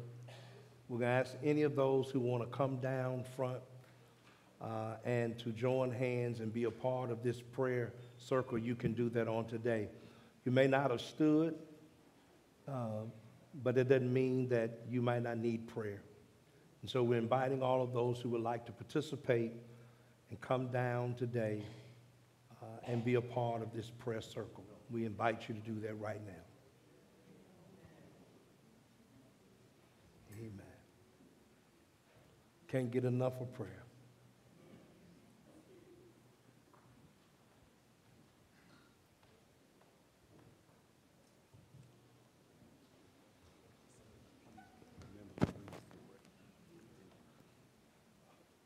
Remember Louise Ford, she mentioned a situation she got involved with on last week, and we're glad that God has kept her. Also pray for Sister Watkins. Got a chance to see her on yesterday. Her spirits were better. Make sure that you keep her in your prayers well. And Sister Lakia Watkins as well. She's at home not feeling well. Okay. Yes, Lakia, we don't want to forget little sis. Lakia's not here. Let's keep praying for her and her family. If you don't mind, let me pray today. Let's bow. Father, we come at this time and we're just so thankful. Father, we love you so much. And Father, we know that through your word you've taught us that, Father, you gave up so much for us. We're so thankful for Jesus and his death and his sacrifice and his life. We talk about his death and we talk about the resurrection. Those are important. Father, we want to thank you for his life. Because, Father, he exemplified what it was of yours. And we're so thankful that he was able to be tempted in every way that we're tempted. And yet he didn't fall to sin. And he made it possible to be our scapegoat. And we're so thankful that he took on the sins, all of our sins. We're thankful for the Holy Spirit and the role that he plays in the believer's life. We're thankful, Father, how he comforts us, how he comes beside us. And Father, we pray that it's the sister who mentioned this tragedy in her family. Father, we just pray that you will be with Stephanie, be with her nephew. Father, that young man is going to be facing so much, such a young age. But Father, we pray that even in these situations, we don't know all the details. We don't know all the things. Help us not to judge, but just to pray, to be thankful. And we're praying for that father to be able to live through this and make it through this incident, who's fighting for his life. Father, we don't want 2 lives to be lost and 2 lives to just fade. But we're praying, Father, that you can bring some type of healing to that family. We pray that you would be with Sister Ford. We're thankful that you spared her through that unfortunate accident that happened on last time that she was in surgery. But Father, we know that it was you that spared her. You woke her up, and we're thankful. Father, help her, because now she's going to be challenged with that. When you experience something like that, Father, you don't forget it. But help her to know that you've got her. We pray, Father, that you would be with Lakia and be with her and her husband and be with her children and her family as she heals at home and all the stuff that she's had the entire family to go through and encounter. Father, be with them. Bless them. Look down on them in a special way. Help them to know, Father, you're still there. You haven't abandoned them, not one moment. We pray, Father, that you would be with Sister Bradford. We thank you, Father, for her courage. Father, it's hard to stand before people and discuss such matters. But Father, we thank you for her courage. We thank you for her transparency and her honesty. That, Father, she wants your forgiveness. She wants the family to pray with her. We pray with her as we come to you, asking for you to help her to let go and let God. Let go and trust in you that she will not allow this situation, Father, to block her blessings. But Father, you pray that you will continue to strengthen her, continue to mold her, and help this, Father, to make her a stronger Christian in the future and present than she's been in the past. Father, we pray that you be with Eric. Father, we're thankful. Materialistic things we can get back. We can buy another car. We can buy another house. We can buy more clothes. But Father, life is something we can't get again. And we're thankful that you spared him. Yes, he's hurting. Yes, he's going through some brokenness in his body. But Father, we are so thankful that you spared him, that you allowed him to still be here. And we're asking, Father, that you be with Tamara as well, as she's there to help and encourage him. We thank you for her being a part of our family. We pray, Father, that you will bless the surgery that he goes into Tuesday, that it goes well, and that you allow his body to heal. Be with every person, Father, who made prayer requests today, who've come today that I may not have remembered. Father, you know it's not my heart. It's just human. We don't remember everything, Father, but we know that you have heard their cry. You've heard their requests, You've heard everything that they want. We just want you to cover whatever their request may have been. That, Father, you divinely intervene in their lives and give them the things that they need. Be with every family. Be with the Central Rock family. Be with those that are extensions of this family, whether it be our physical siblings or our spiritual siblings. Father, help bring unity among your people. Help us, Father, to love you more than our own agenda. Love you more than our feelings and our motives and the thing in our flesh, but that we always do what's best for you and for each other. Father, we ask that you forgive us of our sins, continue to watch over us and guide us through the rest of this day in our life. It's in Jesus' name we do pray. Amen.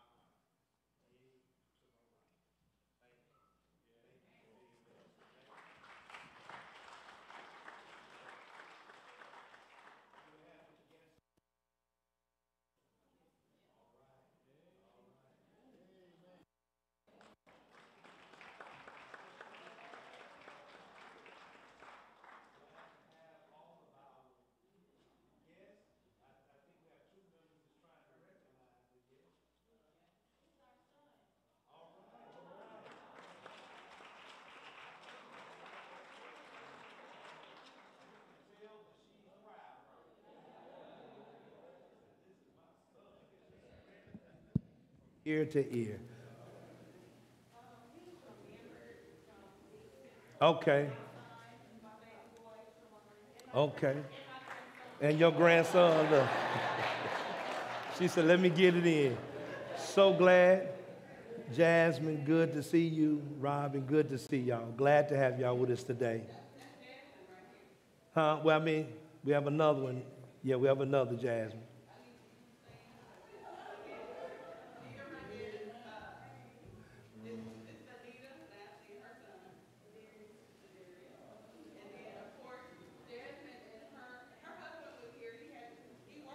Right.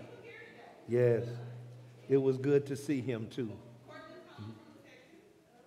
All right. Glad to have you, Courtney. All right.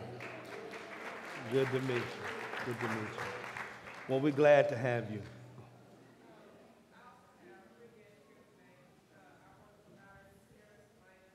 Okay. Glad to have y'all. Glad to have you. They say, don't be putting us on Front Street. You can just wave your hand. That's okay. They just want to acknowledge you, and we're glad to have you with us today. Have any on my left?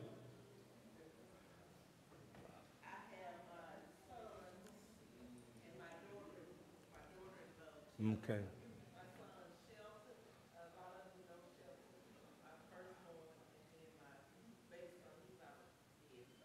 Okay. All right.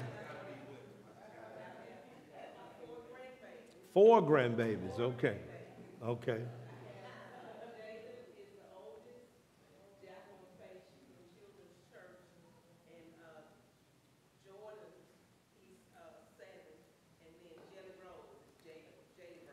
Okay, okay, okay, okay.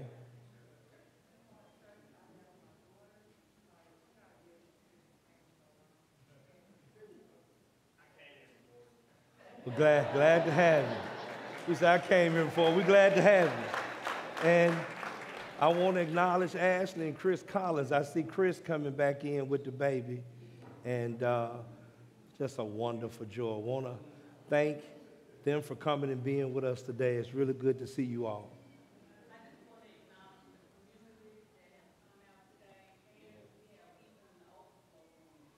Okay, well, let me just say thank you to all of the community, those that have come out of the community to be with us, whether it be an overflow in here. We've really been working hard to minister to this community, and we're thankful for their presence on today. God bless you. If you're seeing me out there in the overflow, we're thankful for having you.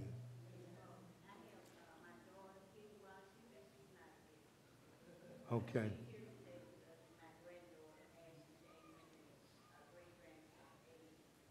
All right.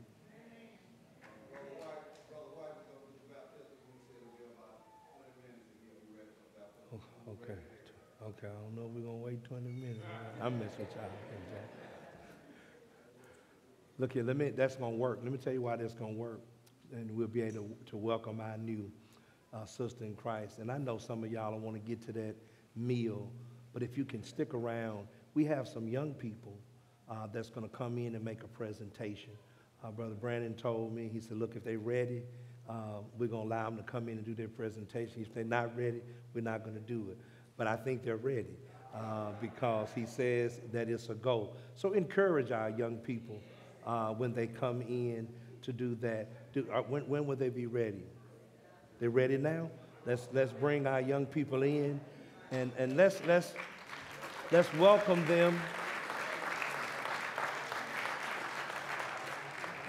We've been working hard with our young people, the children's church and the nursery, and let's be excited. But look at that. They just look so Easter. Look at y'all. Y'all just, look at these cuties up here. All right. They got the handsome young man. Look at that. Boy, I tell you, look at this. Look at this. You know, young folk, they don't say much anymore, so we're going to take this as an opportunity. Look at this. Look at this.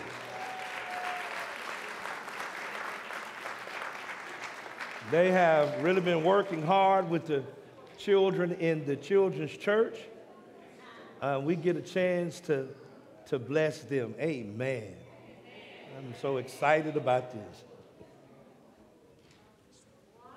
So our young people have really been doing some work, y'all. I mean, they have really been focused on understanding what Jesus and what he did for them in their everyday lives. They are so intelligent.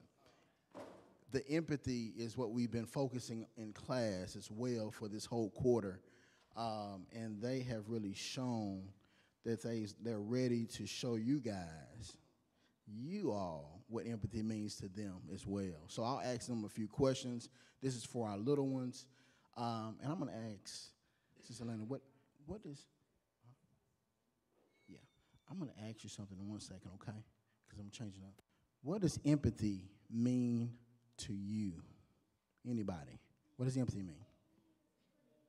Yourself into somebody else's shoes.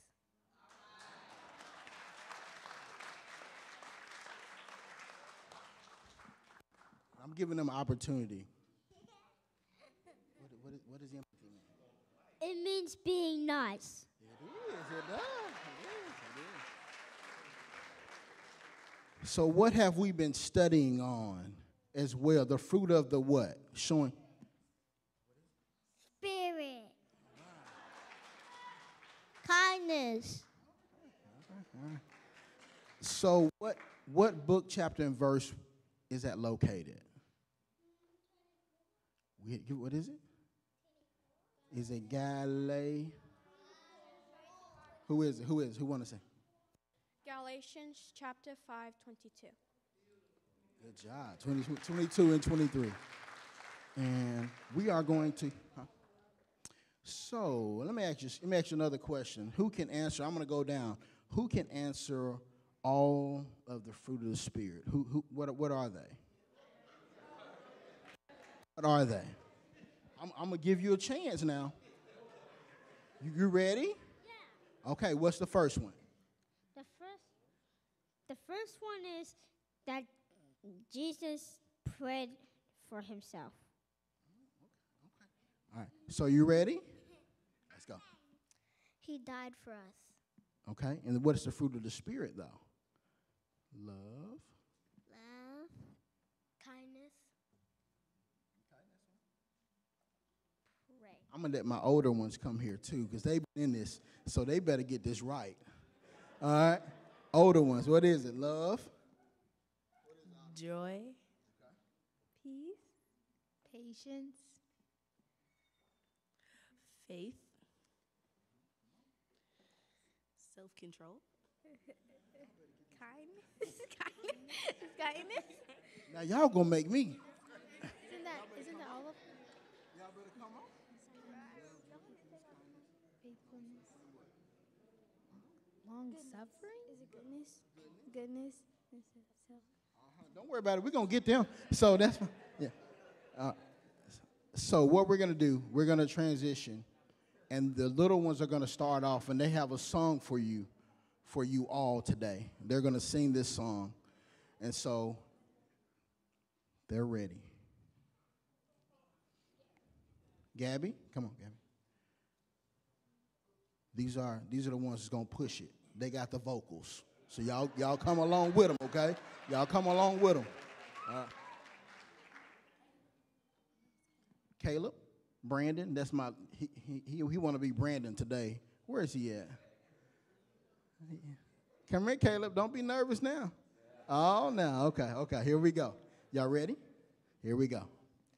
Genesis, Exodus, Leviticus, Numbers, Deuteronomy, Joshua, Judges, Ruth, 1st and 2nd Samuel, 1st and 2nd Kings, 1st and 2nd Chronicles, Ezra, Nehemiah, Esther, Job, Songs, Ecclesiastes, Songs of Solomon, Jeremiah, Lamentation, Ezekiel, Daniel, Hosea, Joel, Amos, Isaiah, Jonah, Micah, Nahum, Habakkuk, Zephaniah, Haggai, Zechariah, Malachi. Good job. That takes a lot of confidence to be in front of y'all to say that. So I think we have the baptism that's ready, so we're going to take a pause, let the baptism be done, and then we're going to have the older young people come up.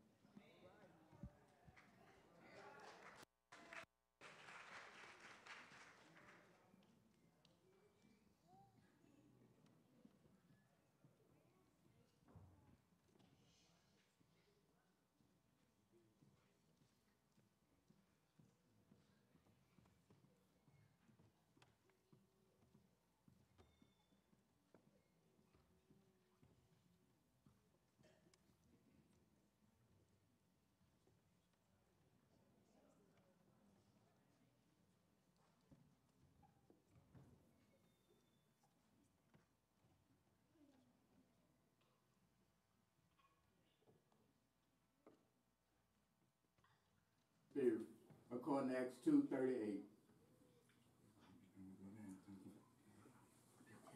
Go down, hold your nose. Hold it. You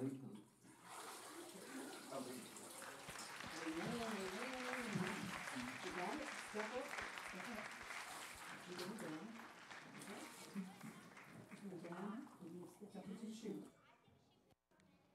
Congratulations to our new babe in Christ. Yes. So we're going to let our older ones come up. We have Autumn, Brayley, Aubrey, Brayla, and they're going to put on and who else? What we got? Berger? Yeah. Jaden, where'd he hide at? My boys are hiding on me today. Where are they hiding? And they're good at it. Where's Jaden? I'm going to get him. Okay, all right. Well, we're going to get started. Can y'all come on over so we can move? We got a long day ahead, so let's go. Let's go. My workers, they got to get outside and get y'all ready. So let's go. All right, here we go. So they're going to be doing the New and the Old Testament. They are excellent at it, so I look forward to them doing a great job. They're going to stand in front of you. They're not getting no help. Y'all don't help them. They're going to get this. Because at the end of the year, they said they're going to do it backwards as well. So reverse. So let's watch it.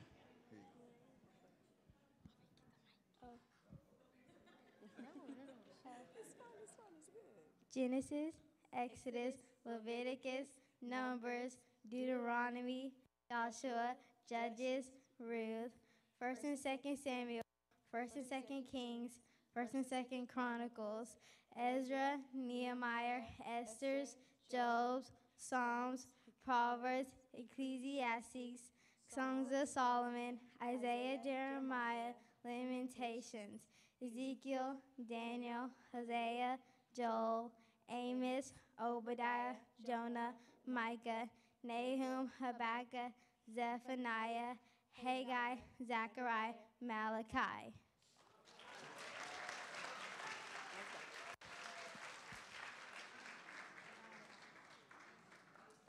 Matthew, Mark, Luke, John, Acts, and the letters to the Romans, 1st and 2nd Corinthians, Galatians, and Ephesians, Philippians, Colossians, 1st and 2nd Thessalonians, 1st and 2nd Timothy, Titus and Philemon, Hebrews, James, 1st and 2nd Peter, 1st and 2nd and 3rd John, Jude, and Revelations. Good job. Stay right here. Good job. They are on it. If y'all looking for a youth department, I'm gonna tell you, this is a youth department. I ain't doing nothing. They already smart. So, you know. No. What we're gonna do, I'm gonna ask them a question. Brayley, what does Easter mean to you? Easter means that Jesus, he died for our sins so that we can live eternal life with him.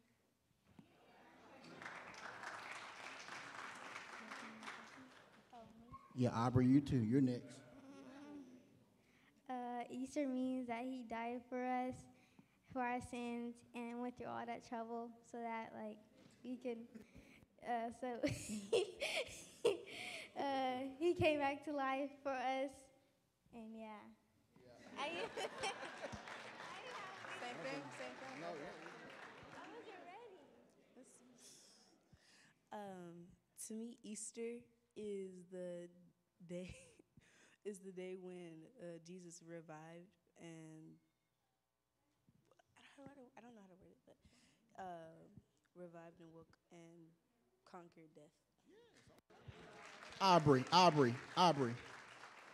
and Alexis, can one of y'all come up here? Come here. Right. Braylon, you want to say something about it? Okay. Alexis, come on.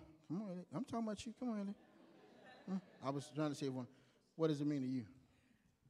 To me, Easter means like a new beginning because, of course, Jesus was perfect and everybody on the earth was sinners. So we really just got another chance to be like good people because Jesus was perfect and he's equal to us as people because, you know, he was perfect. So he died for us and gave us another chance.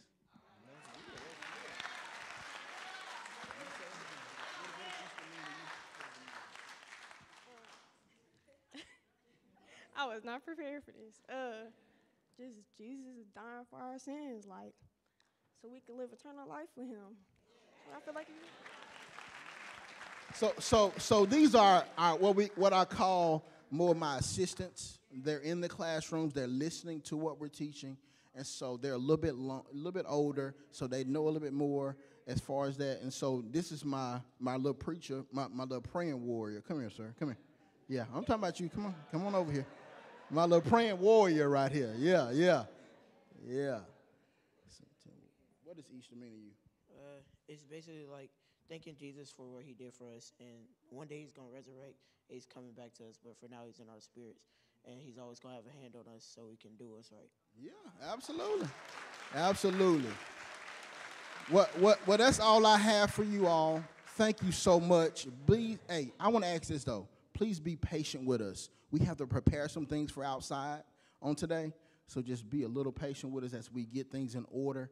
We want the kids to have a great time, but we got to get our stuff in order. The day's kind of long. Don't mean to be that long, but hey, we're going to try to get through it. And also, I'm going to let Brother Richie finish us out. And thank you. Thank you. Y'all can take a seat. Actually, yeah. Hey, no. So actually, real quick, I'm not giving a closing prayer. Someone else. You can remain standing.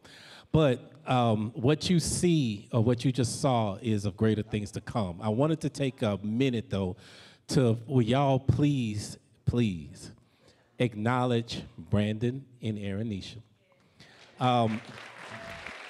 Thank you. They were specifically asked to kick off this children's church, and now you see why.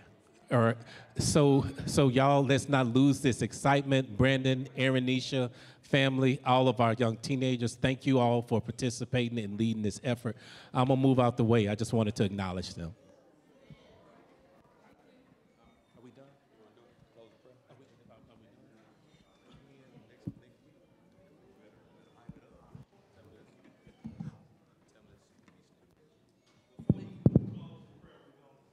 Yeah, I just want to remind everyone, next week, big week for us. This is Central Rock hosting our first Sunday fellowship. We're going to kick everything off that Saturday.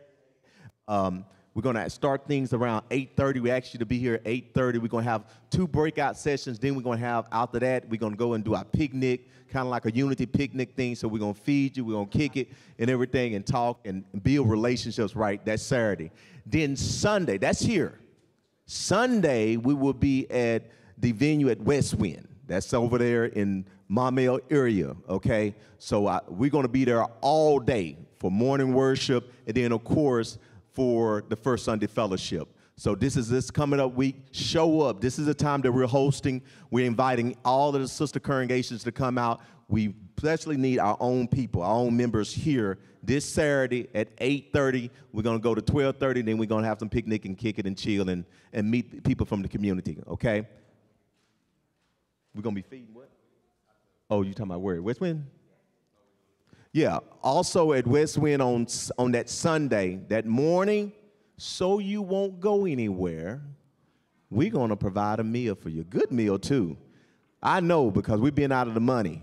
So we're going to have a good meal for you. So after worship, we're going to eat that Sunday, and then we're going to go into our first Sunday fellowship. We're also going to have a little chew and chat if y'all want to participate in that, and we're going to have real talk about real issues that I will be hosting, doing that for us or whatever. So we got a big weekend coming up. Please come out and be able to support. And I think that's all that we have. We're going to have you to close us out? Yeah, I got it. Okay. All right, let us stand so we can be closed out, please.